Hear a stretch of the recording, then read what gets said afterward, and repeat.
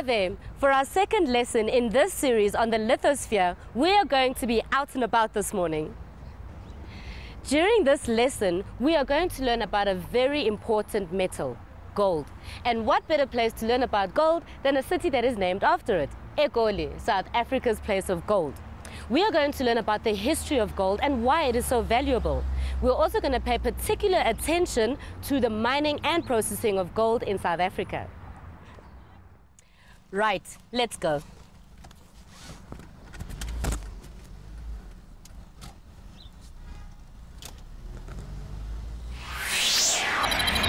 By the end of this lesson, you should be able to describe how gold ore is mined, draw a flowchart to show how gold is extracted from the ore and then purified, and use chemical equations to explain the chemical reactions taking place during these processes.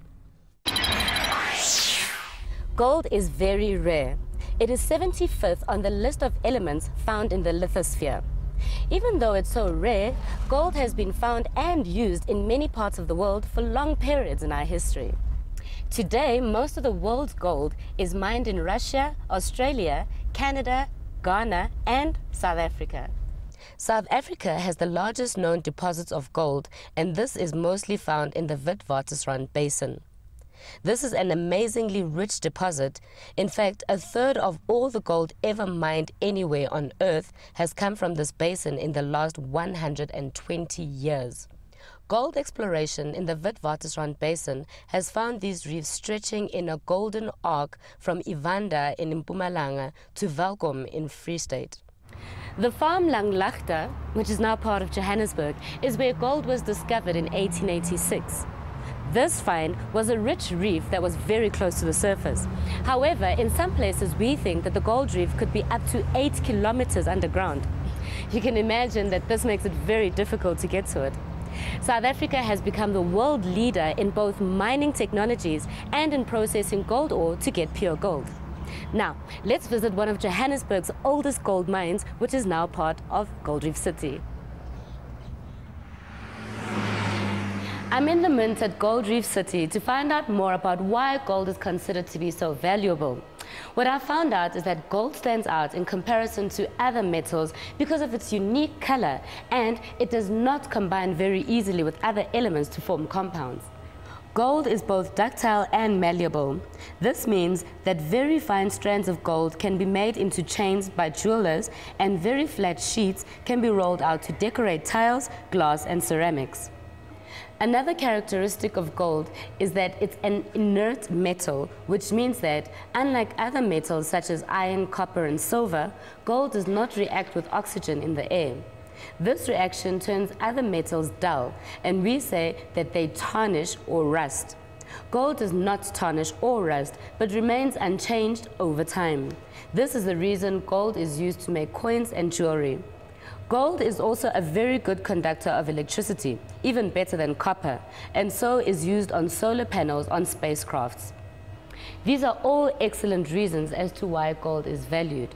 But it seems to me that the value also has a lot to do with the fact that people have attached such a special significance to this metal.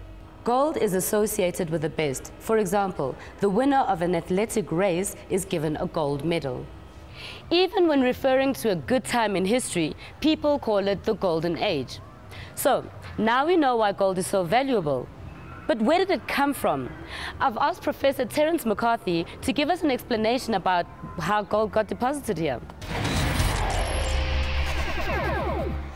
This is a geological map of Johannesburg, and each one of these colors here represents a layer of different kind of rock. And these layers really are arranged like a bowl. We call it a basin. And what we're seeing here, these curves are really like the edges. You can imagine a whole lot of these bowls, all one inside the other, getting smaller and smaller. The topography of Johannesburg and the conditions in the past were very different from what we see today. This area was relatively high ground sticking up, and this marked the edge really of the start of a plain which marked the edge of the ocean. The ocean lay, sea lay to the south here, and erosion was taking place in the north and bringing sediments down. And amongst those sediments we find there was a lot of pebbles, and that produced rocks which contain rounded pebbles. These are called conglomerates. Now, in these conglomerates, we find some very interesting things, and amongst them are mineral grains, rounded grains of a mineral called pyrite, which is iron sulfide, and even more important, we find tiny grains of gold, which one can see here in this conglomerate. Now, the reason for that is that gold is very dense, and it's not easily transported by flowing water.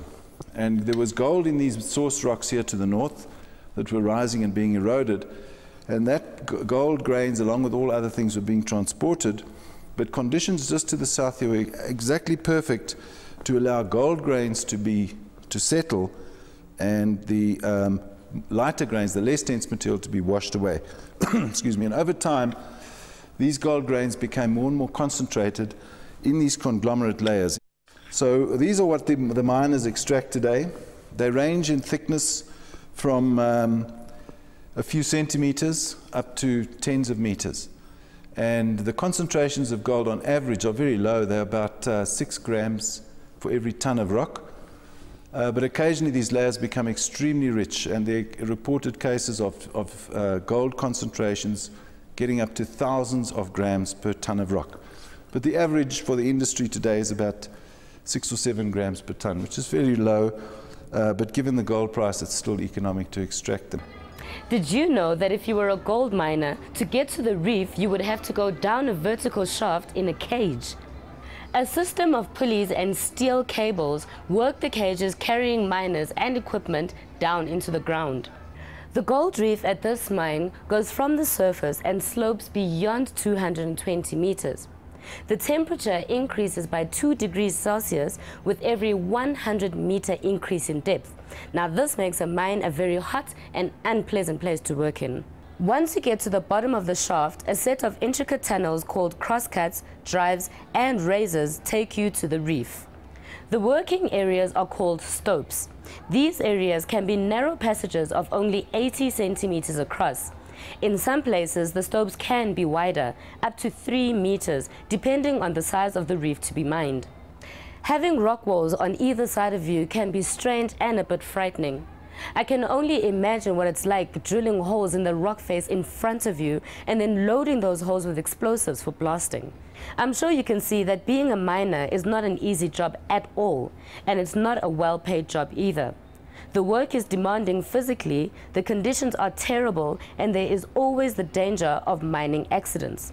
In addition, most miners live in hostels on the mines without their families for most of the year. Now that we know where gold comes from and how we get it up from underground, we still need to know how it goes from a lump of rock to the yellow, shiny metal that we know. After blasting, both the gold-bearing rock and waste rock is brought to the surface using the cages. Waste rock is dumped while the gold-bearing rock is transported to a metallurgical treatment plant above ground. This is where the gold is removed from the ore. A large lump of rock contains a lot of unusable material and very little gold. The ore may also contain very small quantities of other useful metals such as platinum, lead, copper, and silver, which are treated as impurities in the recovery of gold. Now, let's go back to the studio where we will look at the extraction process in more detail. Okay. The first step in extracting gold from the ore is by grinding and crushing the gold-bearing rock into a powder. This process is called milling. Next, water is added to the powdered solid, forming a suspension called a slurry. The slurry is pumped into large tanks called pachucas, where potassium cyanide is added to the slurry and oxygen is bubbled through it. You'll remember that gold is an inert metal. It does not react easily to form compounds. It does not even react with sulfuric acid. However, gold does react in an aqueous solution of potassium cyanide and oxygen to form potassium gold cyanide and potassium hydroxide. In this reaction, the gold dissolves out the powdered rock. The process is called leaching. The other metals are also leached out of the powdered rock. Here is a question for you to think about. Can you suggest why milling is important before the leaching process? Milling crushes rock into very small pieces.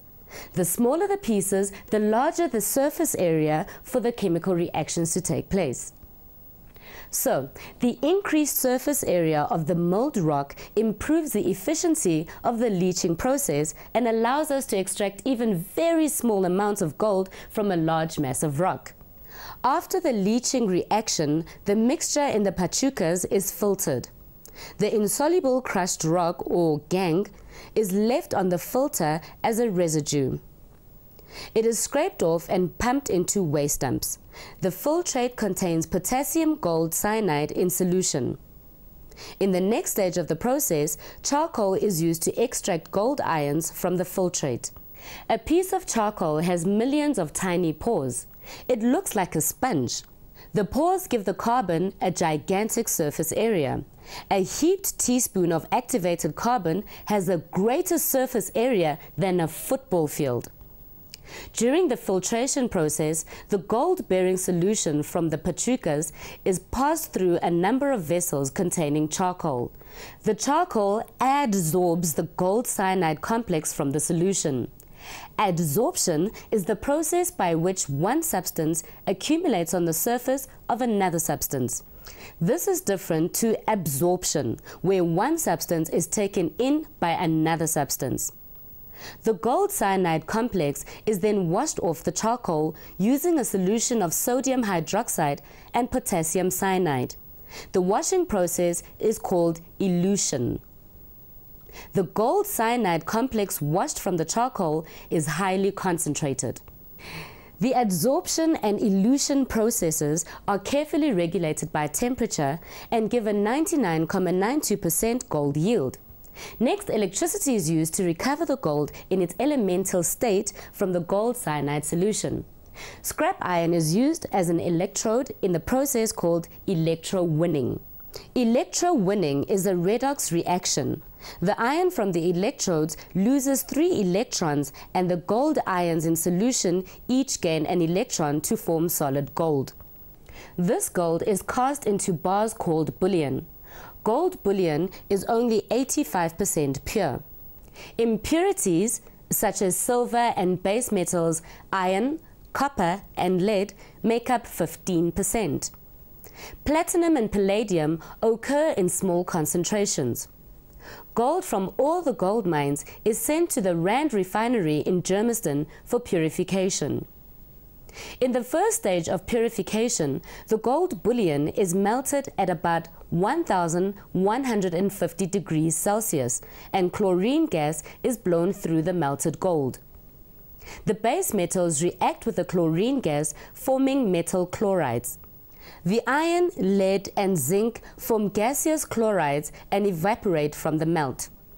The gold from the first stage of purification has 99.5% purity. It is used for jewelry, making coins, in art and decoration, and even for filling and fixing teeth by dentists. However, certain uses require gold that is 99.99% pure. A second stage of refining is required to achieve this. The second stage of refining uses electricity.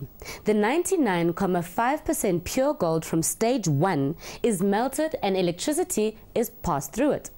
Pure gold deposits on the positive electrode. This pure gold is then melted and cast as billets. It is suitable for electronics, space technology, and medical equipment. I'm sure that you can see that during the extraction process, there are a number of important chemical reactions. One of the most important of these is the reaction that takes place when the crushed gold ore reacts with potassium cyanide and oxygen. In this reaction, the reactants are gold, potassium cyanide, water, and oxygen. The products formed are aqueous solutions of potassium gold cyanide and potassium hydroxide. Now, can you write a balanced chemical equation to represent the change taking place? Compare your answers to mine. First, I wrote down the symbols of all the reactants and the products. I added in the phase indicators to show that gold is a solid, potassium cyanide is an aqueous solution, water is a liquid, and oxygen is a gas. Clearly, this reaction is not balanced. Notice that there is one cyanide on the left-hand side, but two on the right-hand side. The number of potassium and hydrogen atoms are also not the same.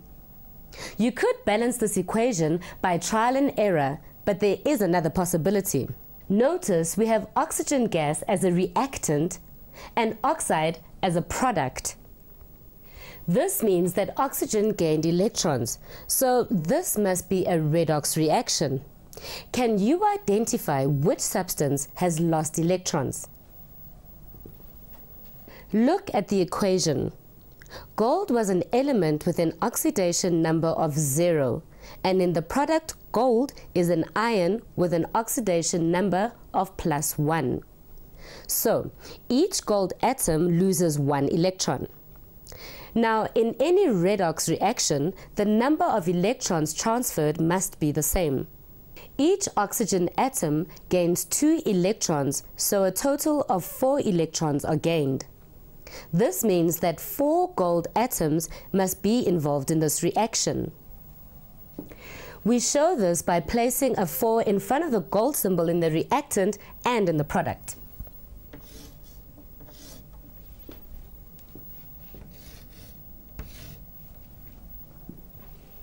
The 4 in front of the potassium gold cyanide complex makes the potassium and cyanide unbalanced. We can balance the cyanide by placing an 8 in front of the potassium cyanide and a 4 in front of the potassium hydroxide.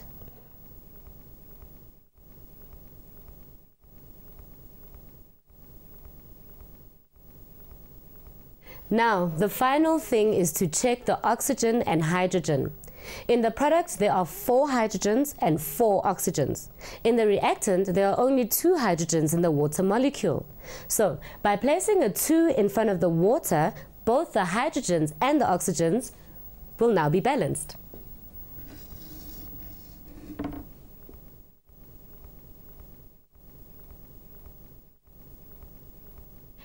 Now, using charcoal as a filter to extract gold is a relatively new process. Previously, zinc was used to precipitate gold from the potassium cyanide solution. For your task, I want you to consider this extraction process carefully. Here is the balanced chemical equation for the reaction of zinc and the potassium gold cyanide. Identify the oxidation and reduction half reactions taking place. Research the zinc process and write a report about why this process was phased out by most gold mining companies and replaced by the charcoal filtration process. This has been a really information-packed lesson. I hope that you enjoyed learning a bit more about the metal that so much of our country is built on. Until next time.